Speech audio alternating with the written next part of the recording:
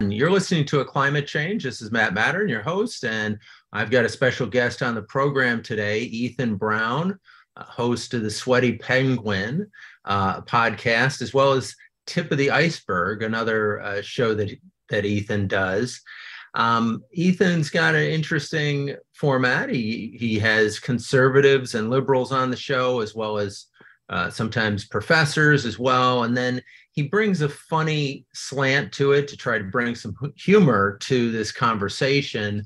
And that's kind of I think, a useful way to approach this, because a lot of people find that talking about the climate is so dry or depressing that they don't really want to talk about it. So it's kind of nice to get some people involved talking about it in a funny way to gain access to the conversation. And that's important, because we need to be talking about the climate, and any way that we can engage those people that are not engaged currently is a big plus. So Ethan, welcome to the show.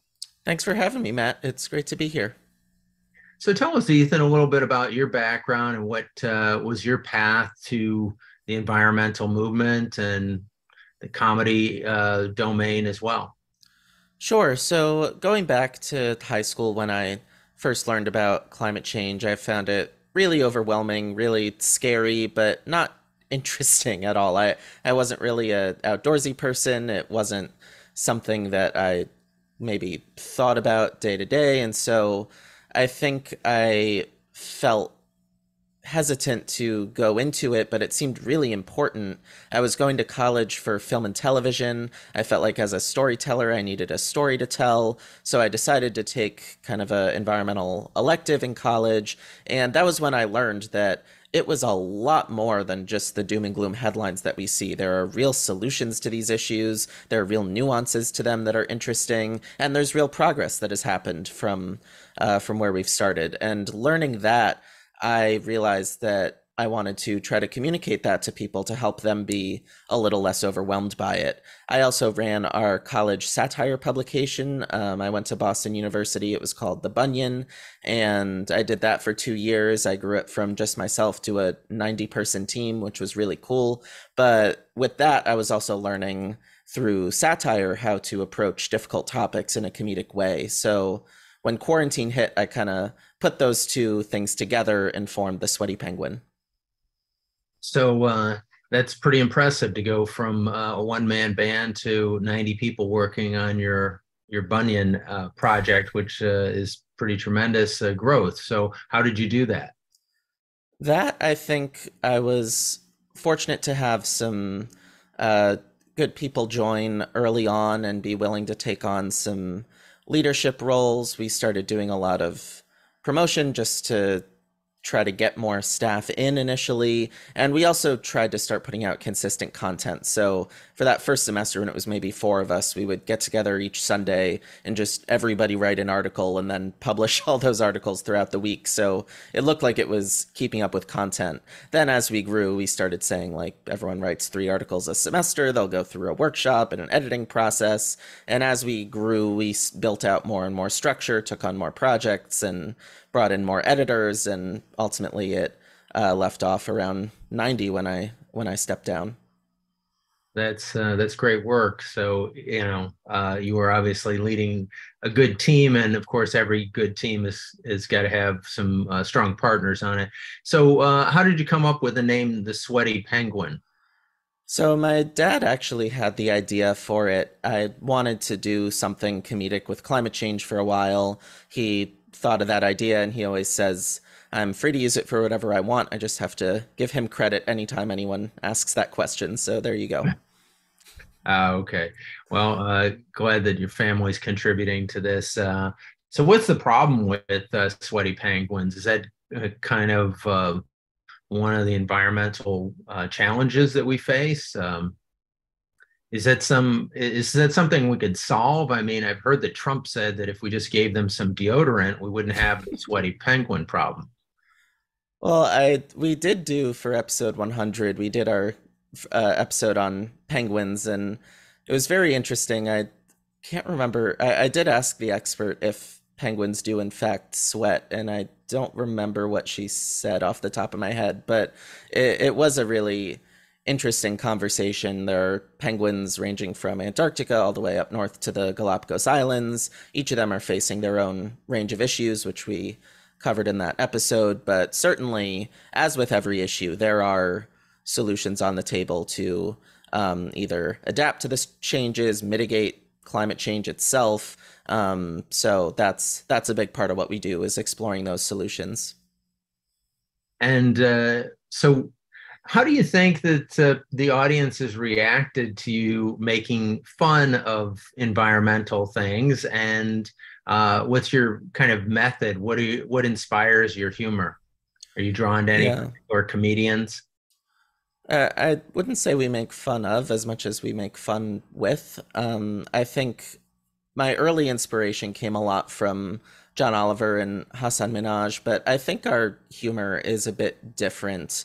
I was talking about this recently. I was looking back at some philosophy of comedy stuff I learned in college, and there's a superiority theory of humor, which is kind of humor where you laugh because you feel superior to something. That doesn't necessarily have to be punching down. That can be just looking at someone with a silly mask and finding that funny, or feeling morally superior to someone and making jokes at their expense.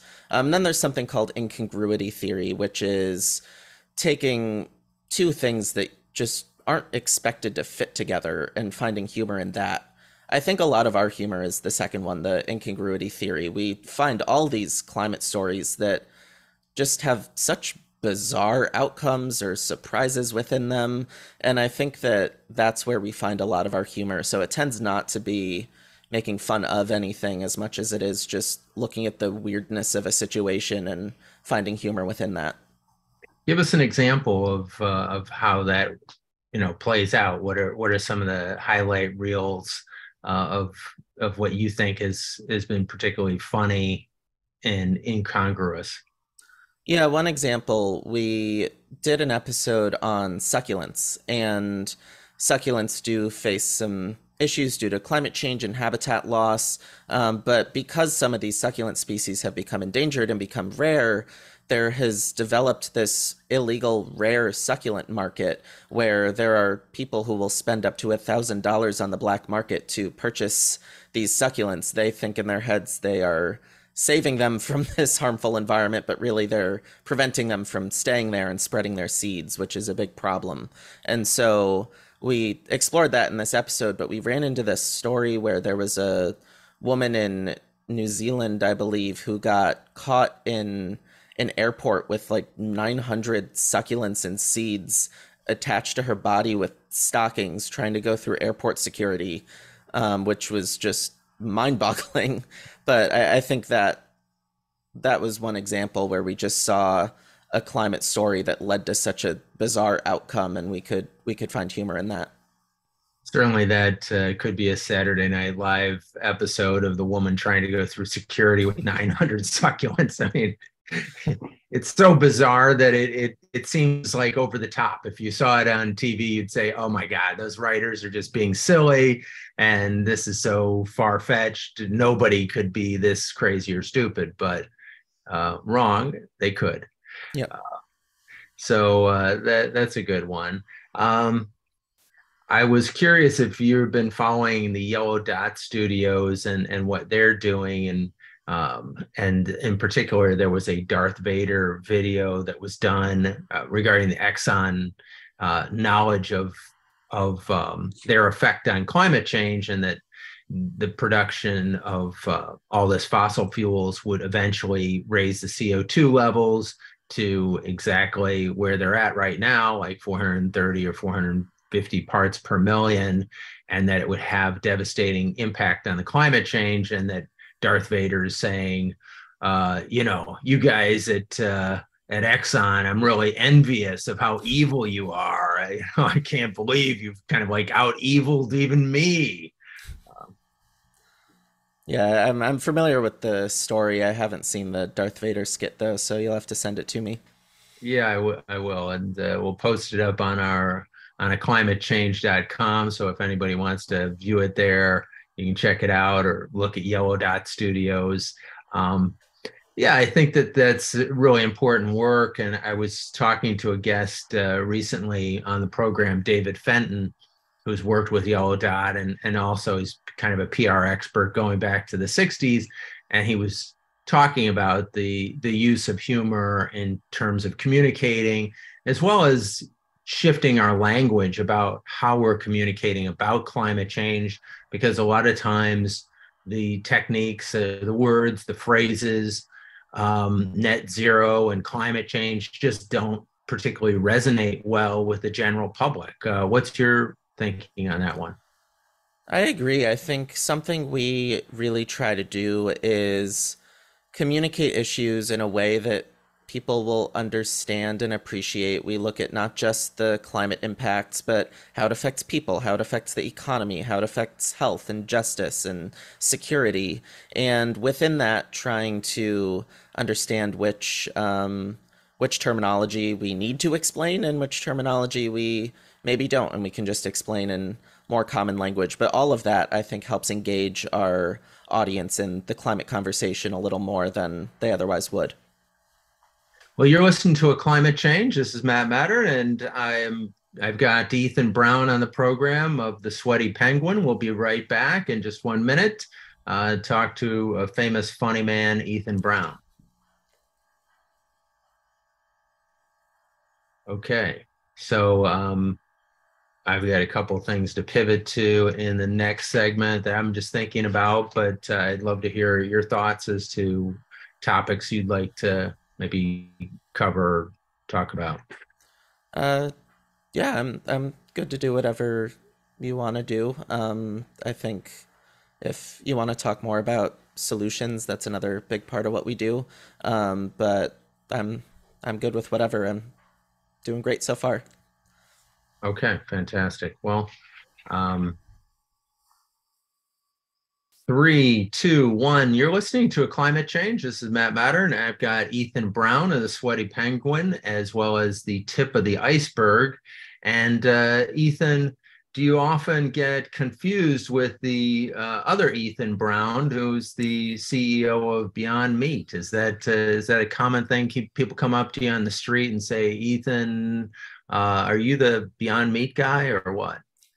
Well, I'll tell you, when I was a kid, I actually used to I was really into math at the time. I performed a mental math stage show all over the world from ages 10 to 15 and did a whole bunch of cool stuff with that. And ultimately realized in high school I wasn't as good at the higher level math and stepped back, and that led to my climate interest. I think both were kind of making overwhelming topics interesting ultimately. So there was crossover, but there was a period there where, as I was making that transition, I was very insecure about all my math stuff being all over Google. And then when Beyond Meat took off, that Ethan Brown supplanted all of my stuff. And so I was very grateful that he did that. But now I got to work back onto the front page of Google.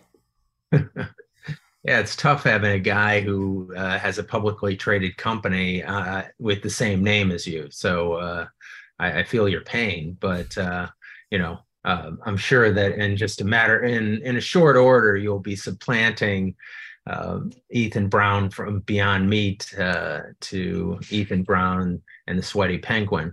So tell us about some of the other things that you're doing. I noticed on your website that you had stuff up there from like the IPCC report. How do you make the IPCC report funny and accessible to a general audience?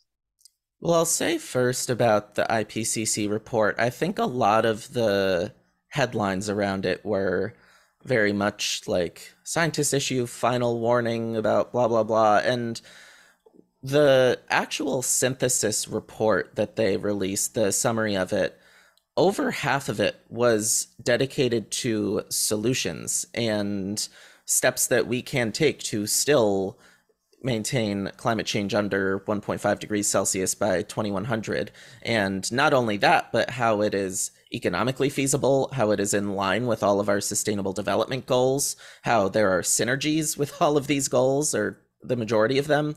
And to me, that gave me a lot of excitement and optimism, not necessarily that we're already on track, but that we have this available to us. And if we communicate this right, if people understand that, if politicians act on that, then this is something we can actually accomplish. So that was a big part of how we approached the IPCC report, was trying to communicate that section of it a lot more strongly than it had been. As for humor, I don't remember specific jokes we did off the top of my head. A lot of our humor too will just be explaining concepts through silly analogies, or throwing in skits, or incorporating rants about random pop culture events like John Oliver, Hassan Minhaj do. So you'll have to check out that episode to learn more. Okay, well, we'll have to tune in for that one.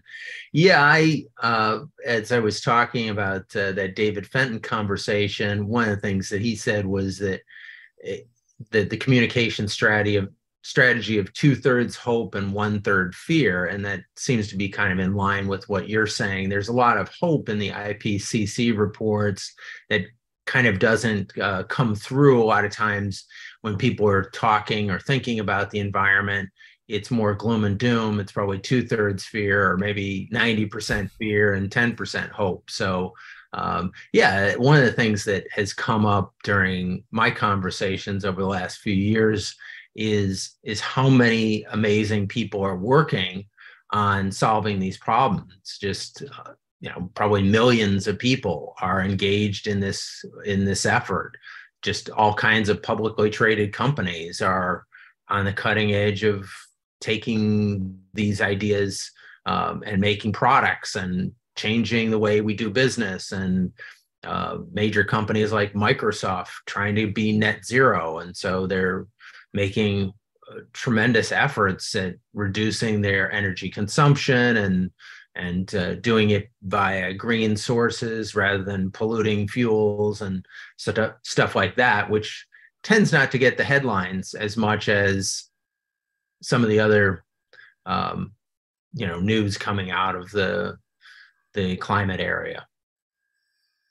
Yeah, and I think that's something we're working to overcome. I believe 69% of Gen Z reports feeling anxious after viewing climate content on social media, and feelings of fear, anxiety, guilt can actually lead people to disengage with an issue, according to a lot of studies on this. So that's something where we really aim to understand where those emotions are coming from, how they play out. Sometimes it is the more talked about climate anxiety, but to me, I think it can also come out in the form of climate denialism, where you just don't want to think about this, so you don't bother to learn and you come up with incorrect information, or climate indifference, where you just can't get your head around it, so you think this isn't important. But however it comes out, I think by tackling that in large part by talking about solutions, by showing people there are ways to address this. There are, in fact, multiple ways to address this, and it can be done through, regardless of your political ideology, regardless of what technologies you like. There's just so many options for how we do it.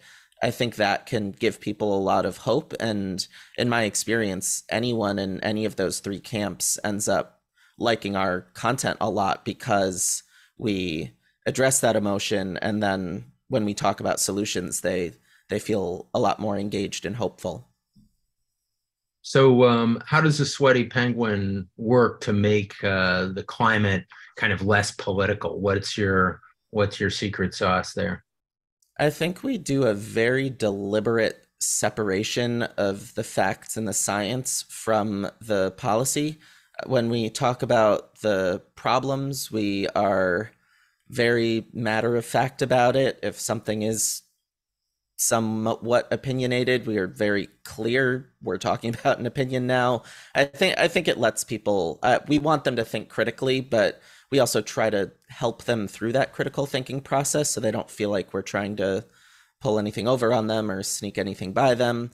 But then when we talk about solutions, we're very specific to discuss the pros and cons of every solution, and even how those cons can be overcome if that's applicable. So, with that, we are providing a variety of options. People can see, oh, here's the pros and cons of this, the pros and cons of that, and then they can kind of make up their own mind. We very specifically never say, we have to do this, we have to do that. We say, if we do this, XYZ will happen. So I think making some of those shifts has been very useful in cultivating our bipartisan audience. So, in terms of making fun of stuff or making fun of,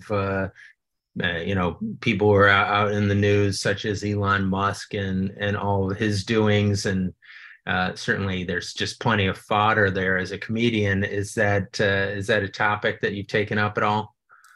I think we are just in general, we don't really target our humor toward individuals. We will if it's completely unrelated to the topics. We'll do a lot of jokes about celebrities or whenever there's like a bachelorette season on or whenever there's a new singer with an album, like we'll make jokes about that. But I think when we're in the story, we avoid doing it with the individuals in the story. And again, I think that's part of that cultivating a bipartisan audience, not to say there won't be common ground on both sides about liking or disliking specific people, but I think that by just avoiding that side of the humor, we're able to kind of cultivate trust with a bigger audience, and that's ultimately our goal. I'm curious as to your take on the Musk Bezos race to Mars and your thought about that vis-a-vis the environmental movement. I think that if we're talking about it in the sense of we need a planet B because Earth is going to crap or something, that does not seem accurate to me. Earth is by far the best planet for human life that we are in contact with. So I think it's a whole lot easier and cheaper to address climate change here, address all our other environmental issues, and live here. If we're talking about it in the sense of just exploration and interest, that's a little outside my purview, but I do want to draw that distinction. I certainly don't think that living on Mars is any easier than fixing what we've got going on here.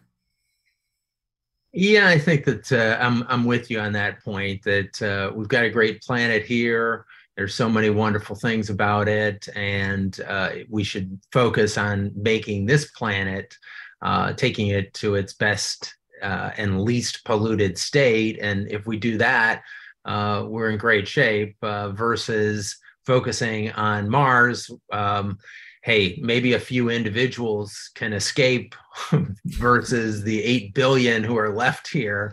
That doesn't seem like a very great solution for the 8 billion who don't make it to Mars. And even for those who make it to Mars, somehow I'm not looking forward to taking that trip or living on Mars. That doesn't appeal to me at all. So, I get easily motion sick, so I am happy being here. yeah, from the Dramamine cost alone of going to Mars for those of us who suffer from motion sickness is just going to be overwhelming, and I think we need to calculate that into the equation. So, Ethan, we'll talk to you more about that and many other topics after the break. You're listening to A Climate Change. This is Matt Matern, and I've got Ethan Brown of the Sweaty Penguin on the show, and we'll be back in just 1 minute. Listening to A Climate Change. I've got Ethan Brown on the show of the Sweaty Penguin, also does the Tip of the Iceberg, and you should check both those out online. Ethan, tell us about carbon bombs. I know you've covered it pretty extensively. Describe kind of to the audience what a carbon bomb is and why we should be concerned about it. So, a carbon bomb is a fossil fuel project that, from start to finish, would emit over 1 billion tons of carbon dioxide. For context, in 2019, the entire world emitted 59 billion tons of carbon dioxide. So, 1 billion from one project is massive. And so, after the UN climate conference in Glasgow in 2021, there was a agreement that basically there was a lot of tension as to whether it would say phase out coal or phase down coal. Ultimately, it ended up being phased down. A lot of countries were upset about that. And what many, including myself, pointed out at the time is we're focused on coal, but oil and gas were not mentioned at all in this agreement. And the Guardian noticed this, and they launched a investigation that took about 5 months into future planned oil and gas exploration, specifically looking at oil and gas carbon bombs. And what they found is there are 195 planned oil and gas carbon bombs around the world. These projects would collectively have the potential to emit 646 billion tons of CO2, and that alone would blow past our 1.5 degrees Celsius goal. Now, that's not to say that will happen. A lot of the projects are not particularly economically viable. A lot of countries are trying to transition away, but there's a lot of work to do. So we started on our end picking carbon bombs one by one and doing deep dives on them. And we can talk more about those projects, but that story really hit me hard and made me want to try to report on them. And I feel like we've been able to do that in a very constructive and interesting way. Well, tell the audience, tell me too. What is the total carbon budget that we have projected before we would hit the tipping point? And this would be worldwide emissions. And I can't remember what that figure was, whether it was 450 billion tons or something along that line. Yeah, if I remember right, I think it was around 500 billion tons to have a 50-50 chance of staying under 1.5 degrees Celsius by 2100. And so if we emitted the 646 billion, I think that would give us around a 33% chance. But again, this is just these 195 oil and gas projects. There are other oil and gas projects. There are still some coal projects, although those are declining. There are cement, there agriculture. So there's more than just this to address, but I felt like this was a very important starting point given just how large these projects are. And as we've studied them, we find that not only do they have this climate impact, but they have impacts on their local communities. They often have big economic issues, and there are solutions that are maybe even more viable than pursuing these projects. Well, yeah, of course, talking about the local impacts, you're talking about the pollution that the people around these sites would have to deal with, whether it's water pollution or air pollution, and all kinds of externalities that flow from oil and gas development, right?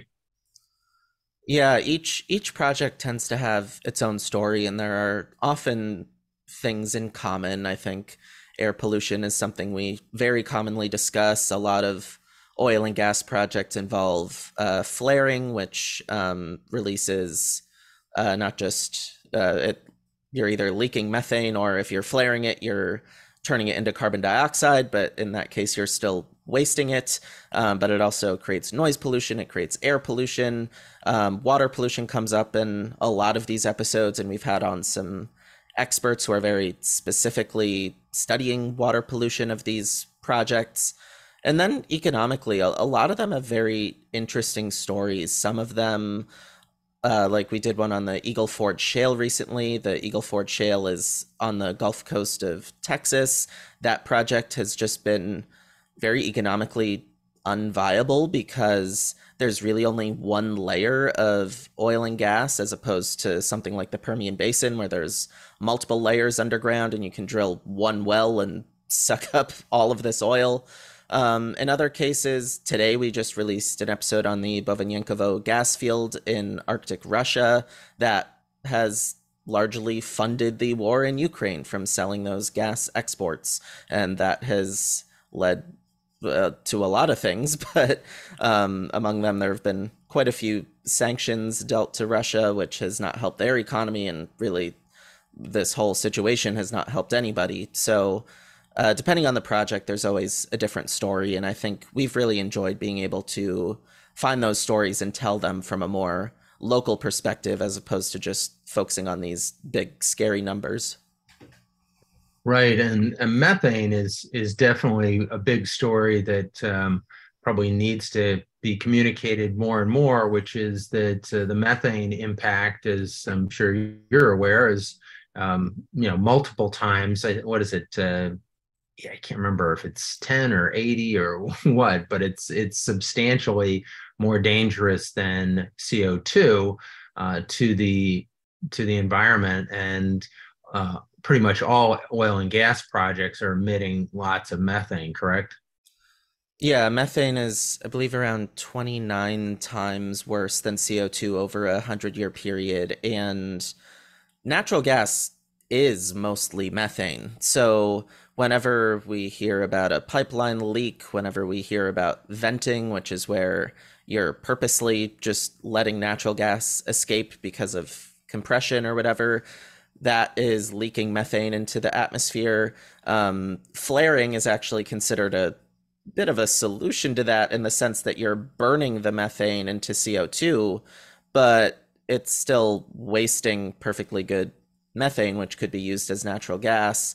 And the flaring itself has all the issues I just mentioned.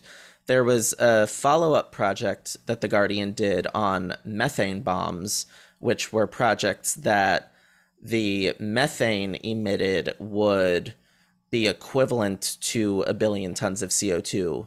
And a lot of the same carbon bombs were on that methane bomb list. There were 55 of them. And so we've been able to talk about some of the methane bombs within the carbon bomb episodes. The Bovanenkovo gas field, which we released today, is the fourth largest methane bomb in the world, as well as the ninth largest carbon bomb in the world. So the issues are very much hand in hand. So where's the solution there? How do we find the positive spin in dealing with what is a very serious subject, and doesn't look good from the face of it, that we've got so many um, carbon bomb and methane bomb projects on the horizon? I think each project has a different story, and that's why we did this. And sometimes there are ways to mitigate some of the local impacts of the project, but often we're talking about how do we make a transition to cleaner energy sources. And in each region of the world, there is very often some clean energy source that is really lucrative. The first one we did was on the Gawar oil field in Saudi Arabia, and they are one of the sunniest places in the world. They would be a great place to have solar panels. Talking about the one in Russia, Russia has the largest capacity for wind in the world. That's a trickier subject, but if we go to each of these places, we can find a lot of exciting opportunities to explore cleaner industries. Certainly here in the United States, we see that for every one of these projects as well. And beyond that, I think looking at what local communities are saying, trying to understand how they feel about it and how we can incorporate that into our story is very important too, because sometimes local communities are very opposed, other times they are mixed, and sometimes they're very supportive of a project. And understanding why that is and how we take that into account is can be very valuable too. So what are you seeing as far as in Saudi Arabia, in Russia? I know that Saudi Arabia has started to invest pretty heavily into other types of fuel sources and to diversify their portfolio. But do you see them kind of rolling out massive solar projects in order to harness the sun there? What about in Russia? Do we see any movement towards renewables at all, or are they just still just totally oil and gas dependent? I think those are two of the most challenging countries in the world in this regard, but I do think there's reason to be hopeful in the sense that in Saudi Arabia, it there are studies that show it could literally be too hot to inhabit by 2070, and I don't see any reason why they would want that to be their future. If they want to get into the solar game or any of these other things, they could really become a world leader. They certainly have the sunshine to do it. In Russia, I think it's hard to talk about anything without saying it in the vacuum of the war in Ukraine being, if not resolved, at least some ceasefire. And so we talked about that a lot in the episode. But I know the Russian energy minister has expressed interest in hydrogen. They already have a lot of pipeline infrastructure that could transport hydrogen. Like I mentioned, there's a lot of availability for wind there. So I think it really is case by case, but I think every country, if they actually look at the facts and see what the future looks like, if they don't do this, they should want to. You're listening to A Climate Change. This is Matt Matern, and we've got Ethan Brown on the program. We'll be right back with Ethan to talk about these issues, and stay tuned. You're listening to A Climate Change. This is Matt Matern, and I've got Ethan Brown on the program of the Sweaty Penguin. Ethan, we're talking a little bit about the COPs that, in various COPs that have been in recent years. And the next one is going to be in Abu Dhabi, I believe. So that's kind of incongruous that there's an environmental conference in one of the biggest oil and gas producing countries. What do you make of that? I think there's two ways to look at it. It might be in Dubai. I know it's in UAE, Dubai, but sorry. I think the one way that I think most people are looking at it is this is ridiculous, and I think there's been a lot of talk about Sultan Al Jaber being named the COP president, who is the head of the Abu Dhabi National Oil Company. He also has done a lot of work with renewable energy, but I think there's been concern, especially, I guess, some members of his team were creating fake Twitter accounts to spread positive messages about him and edited his Wikipedia page to say he was precisely the ally that the climate movement needs. And so some of that just is frustrating.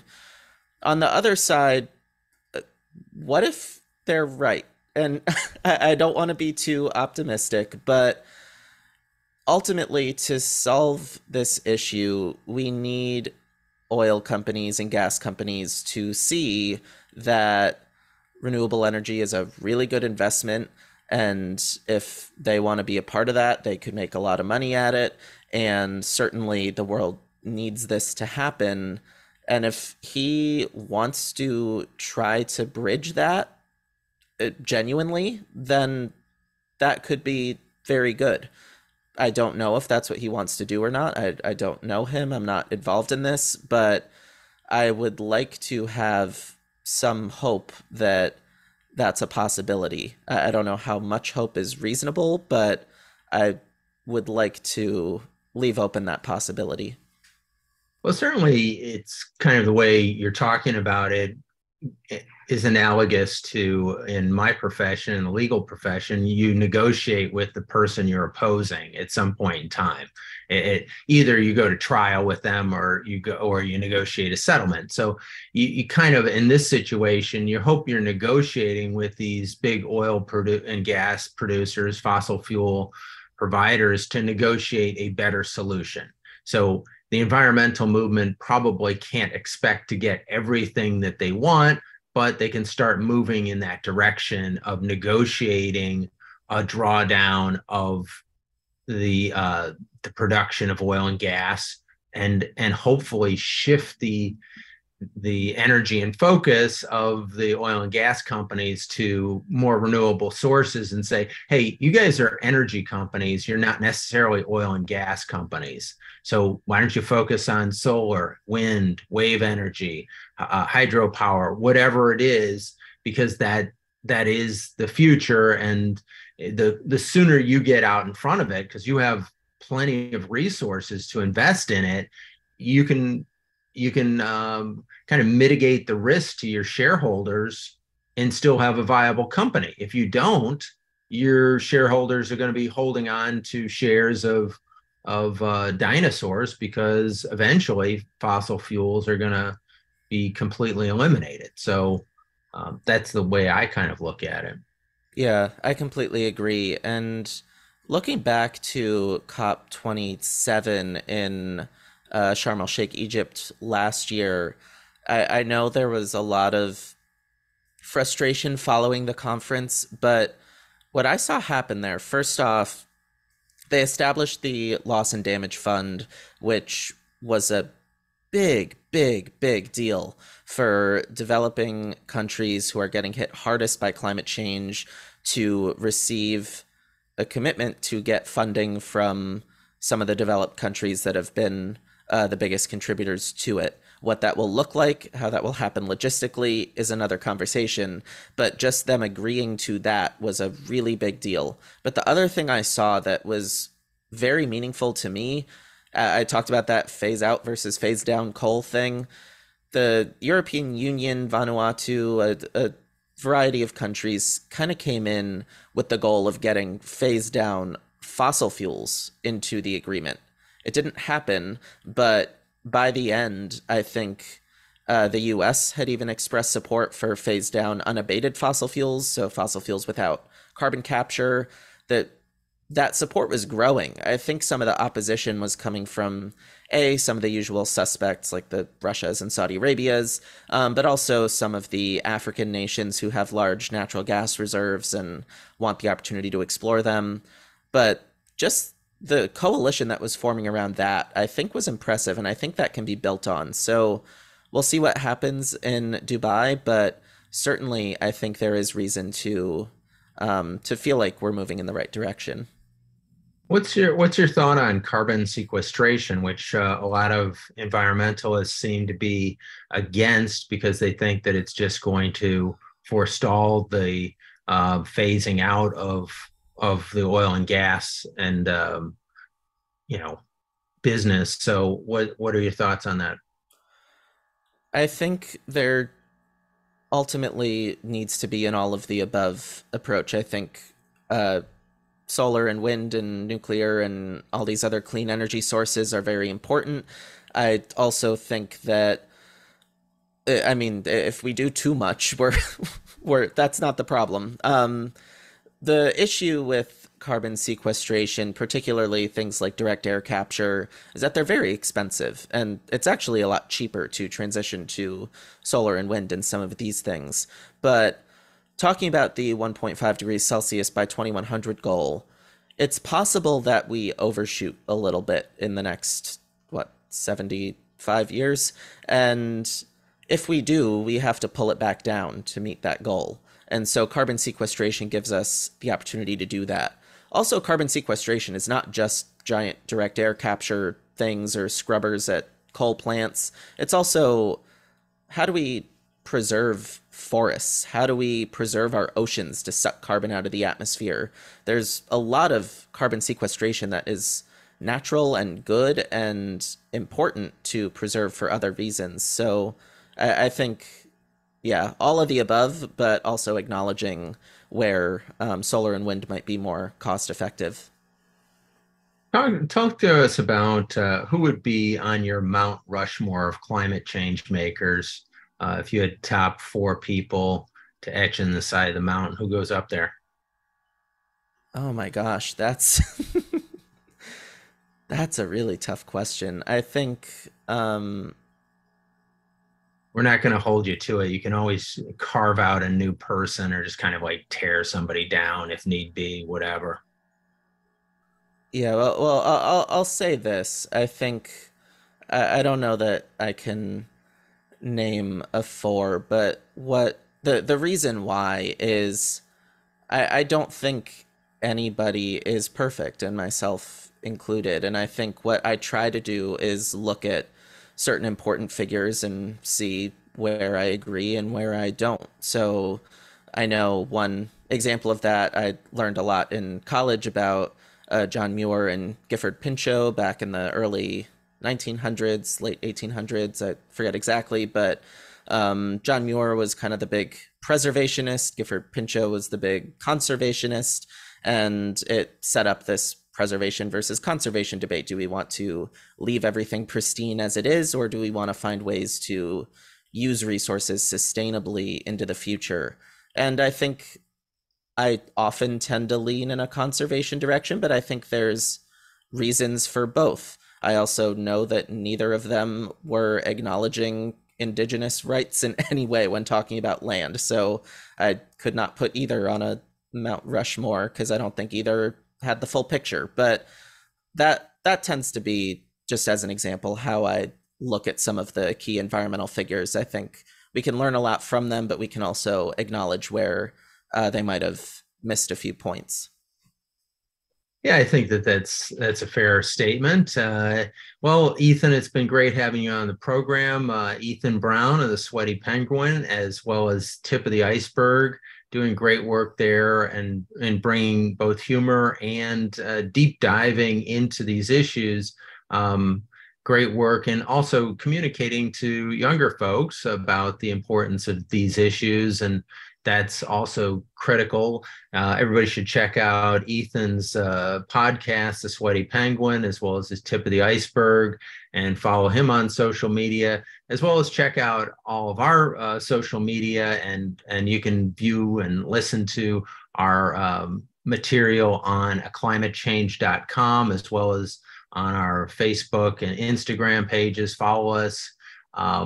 So I always like to encourage people to go out there and make a difference and do what you can, talk about the climate, go out there, volunteer with various organizations, reach out to people on social media, start creating the connections so that we can work together, because this is such an important issue.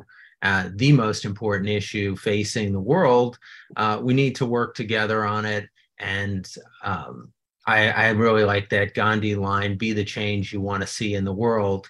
So that's the challenge. Let's go out there today and be that change. Thank you, everybody, for tuning in, and tune back in next week.